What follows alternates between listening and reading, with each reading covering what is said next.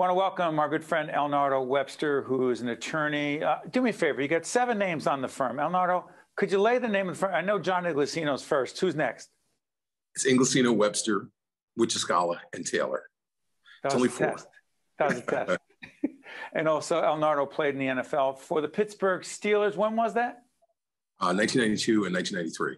Okay. Now, you might wonder, we're not talking about law in particular, but Elnardo's a good friend, and we've actually been talking a lot as we're taping this literally before the Super Bowl to be seen after.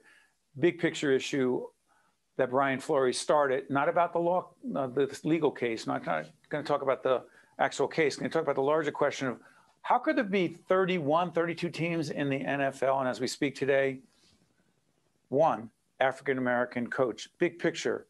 What's the problem with this picture, Elnardo? I think that you have to step back a little bit.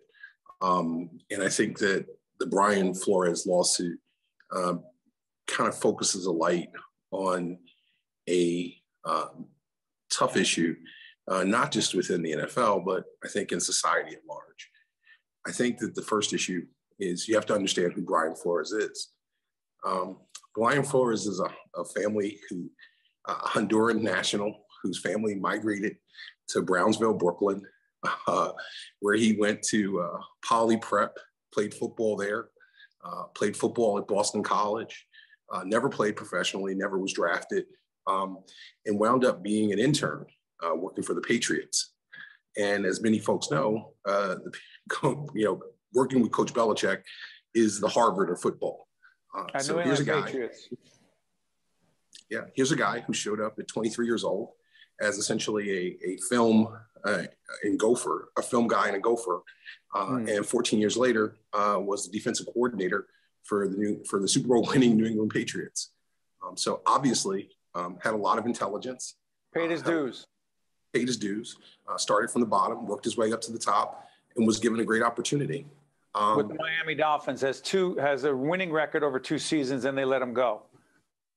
And he points to the fact that the Holy Grail in football is a quarterback, and that there were 2 instances in where he kind of rebuffed Steve Ross, who's pretty successful.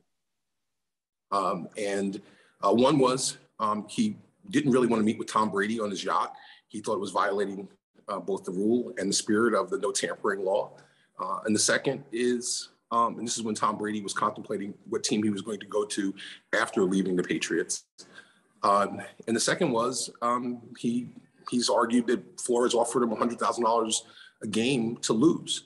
This is the owner of the Miami Dolphins, allegedly, according to Brian Flores, offered him $100,000 to lose games so that they would have a higher draft choice. And I'm sorry for getting so into the weeds here, but basically, without going into the lawsuit, right now, he has taken on the NFL. He has taken on the owners, all of whom except one are white billionaires, and that one who is not white is not African-American.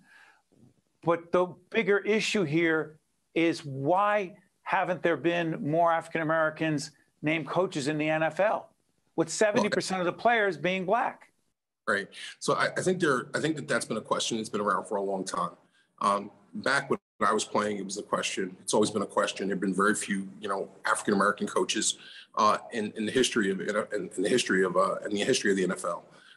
So in 2002, Dan Rooney, who was the owner of the Pittsburgh Steelers, the guy I played for, put in what was called the Rooney Rule, and essentially the Rooney Rule said that on any high-level position, coordinator, front office position, head coach, GM, assistant GM, head of player relations kind of position, you always had to interview 2 minority candidates as part of your interviewing process. And that rule was modified about 10 years later, and it was required that you interview 2 people outside of your organization. So you couldn't interview, like if I was the Colts, I couldn't interview 2 people that work for me as part of the Colts. I'm sorry for interrupting. I'm managing time here, but here's my question to you. Has the Rooney Rule, you got to interview a certain number of minority candidates, has it become, quote unquote, a sham so you're interviewing them with no real intent to hire them? Yeah.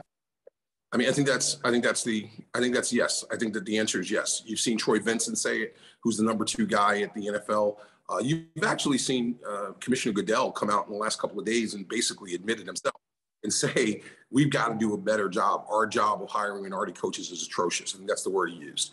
So I think that the league initial energy was to say, this is ridiculous. This is not true. This is not who we are. But I think very quickly they pivoted and said, we have a problem here and we can do better. We will do better.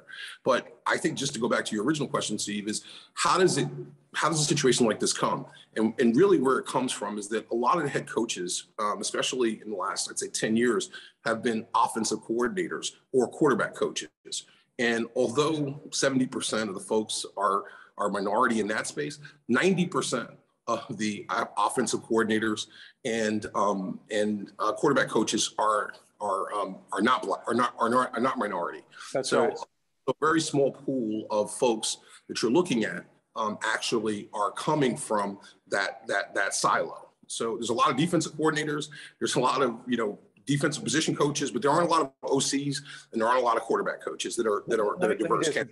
Elnardo, sorry, if we were doing a sports show, I'd love to get into greater detail with you on the sports side because I love it. But here's my question. Stephen A. Smith said the other day on ESPN, bottom line is a disproportionate number of white billionaires who own NFL teams do not trust that black men can lead a football team. Do you agree with that? I think that you agree with that statement that's true? I agree with Stephen, and I think that's not just in football, that's writ large in society.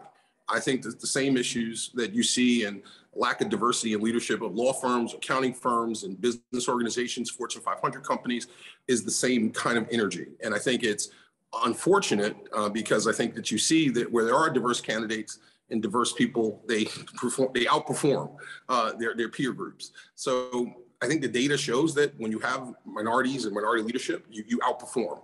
It creates a different perspective. It creates a different way of looking at the world. It brings more ideas to the table. But I think that the NFL is suffering in a lot of ways from the same issues that at the end of the day, there are a small group of folks who are in a room who have to make a decision. In the NFL, there's 32 guys. It's your team. You can do what you want to do. And if you don't feel comfortable with the guy, if you don't think that this is a person that looks like a person you're used to dealing with, you're comfortable dealing with, you can absolutely make the decision. It's a unilateral decision. There's no commissioner. There's no other owners. It's your team. You make the decisions. But those decisions have consequences. Elnardo, I promise that we'll have a broader discussion about this issue, not just about NFL coaches and 70% of the players being black. And as we speak, one black coach. There may be more by the time this airs, we hope. We don't know. But it does impact other industries as well. Elnardo Webster, I want to thank you so much for joining us. We'll continue this discussion. All the best, Elnardo. Thank you, Steve. Have a great day. You got it. See you next time. I'm Steve Adubato. That's Elnardo Webster.